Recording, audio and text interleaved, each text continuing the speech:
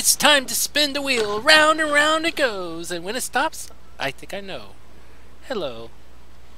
Dinosaur, my Dinosaur. Da, da, da. Gotta get it good. Oh baby, come on. Yep, this is what we're doing. So if you haven't subscribed, please subscribe today. Dinosaur fans, we are doing this. Oh yes.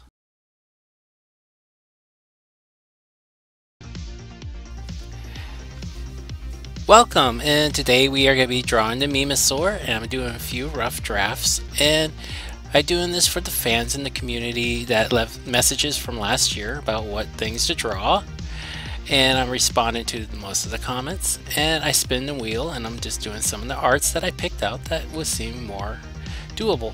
So I am practicing with a turtle head and some detail, and I'm liking it so far. And the week has been very busy with me, and to share some updated stuff, I'm trying to do some test draws. And you gotta think a turtle's body without a shell when drawing one of these. It does take shape and a lot of practice. I messed up on the leg there. Just touch that up. And when you're drawing, you try to think really animalistic. What kind of animals, anatomy, and certain things. Usually you draw certain shapes or tones or circles, mostly circles and shapes to start off with. This is pretty interesting. It's almost bird-like. Mostly dinosaurs are related to that, but this is more, I think, more turtle-like when it's coming to a four-legged dinosaur sometimes. But we're just doing the details now. This is like gonna be the final one. I decided to use some Adobe Elements here. I just switched it over really quick because I had two different windows open.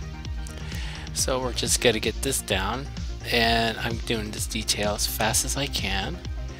I appreciate all of yous here and to listen to me in my anime form.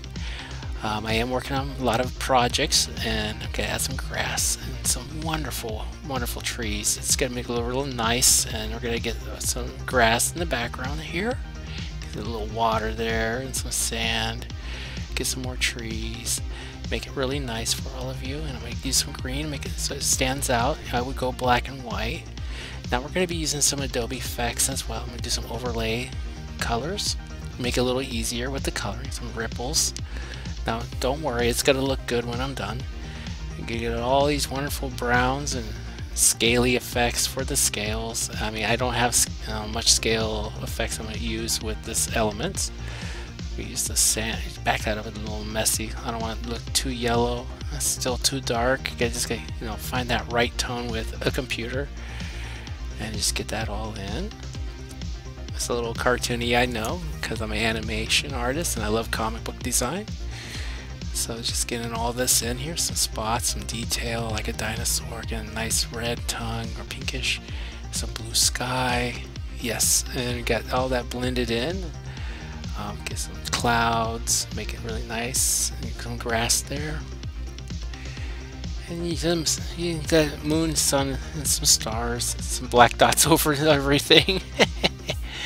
But hey, it's what it is, and just get finished a lot of these details on shines and glares. And yep, that toning looks a little off, but I'm going to try to fix that toning a little bit. You get some of this in, some special effects now. Ooh, that's a little grayish. I like it though, but maybe another time. My name, there we go. And then now save it. Yeah, I'm going to name it directly its name. Save, and there he goes, the Dinosaur. Beautiful. Now the glamour shots.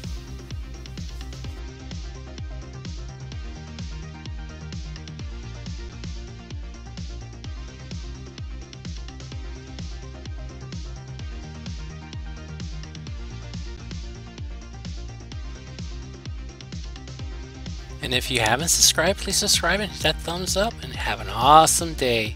Keep cool. Bye.